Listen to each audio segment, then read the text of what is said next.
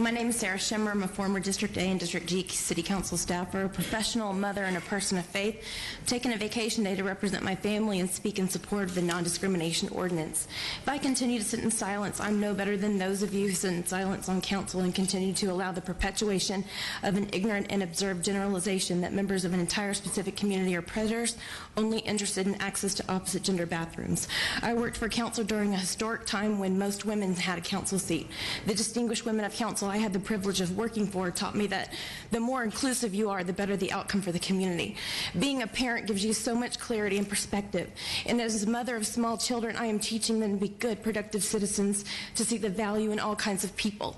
No matter what kind of people my children grow up to be, I want the best opportunities available for them, and this ordinance offers that opportunity.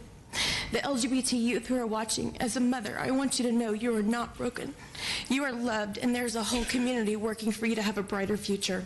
Council members, be a leader, pass the ordinance. Thank you. Thanks. Thank you for, hang on. Thank you for coming down. And what is your daughter's name? Madeline, she's 4. Madeline. Chair recognizes Councilmember Cohen. Thank you very much. I particularly want to thank you, because I think bringing your child here makes a very strong case for what we're trying to do in this world, and that is to pass on the fact that we are inclusive, that hatred, homophobia, anti-Semitism, racism are things that we can't pass on. This is an old song from South Pacific. You've got to be taught to hate and fear.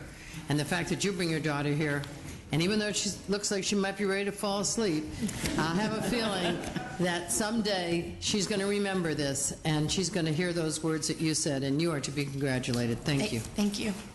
Thank you. Ms. Hughes.